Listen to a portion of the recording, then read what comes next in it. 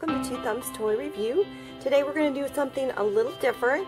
We're going to show you how to create a classroom for your American Girl doll using items that you would typically find at the dollar store or Dollar Tree. So the first thing we found was this, we found this at Target in the little knick-knack aisle. You can also get this at the Dollar Tree, again, dollar store for $1.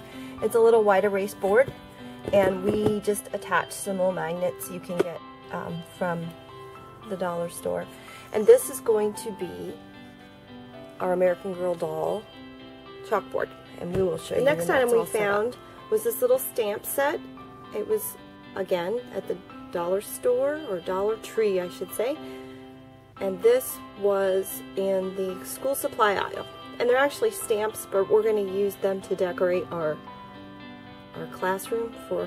The next thing we found are these little word strips at the Dollar Tree in the school supply aisle, and it has 30, and they're little strips, different colors. We've got blue, orange, yellow, pink, and we're going to show you how we create a border in the classroom with the alphabet. And we found this cute little lunch box. This was at Target, little knick-knack section. It was $3, but I have seen them at the Dollar Tree for $1. We're just going to use this as the lunch box for the dolls. And the next thing we found, again, $1. This was at Target in the little knick-knack section. It's just a little notepad. It may not be perfectly scaled, but we're going to use it to put in the classroom on the desk of Grace or the other dolls, and that way she has something to write on. And the last thing we found were these little itty-bitty miniature pens. They're maybe a little bit bigger than a doll would use, but we thought they were cute and it would go well with the little notepad on the desk for the doll. The last thing we did is we bought some blue colored poster board.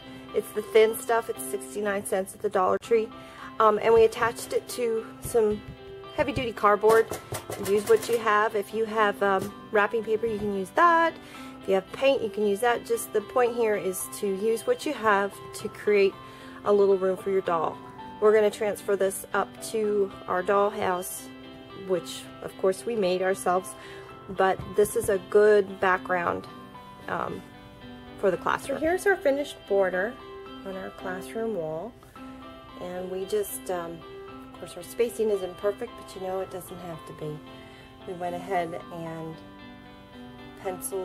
drew them in with pencil first, and then we just kind of went back with marker and wrote over it.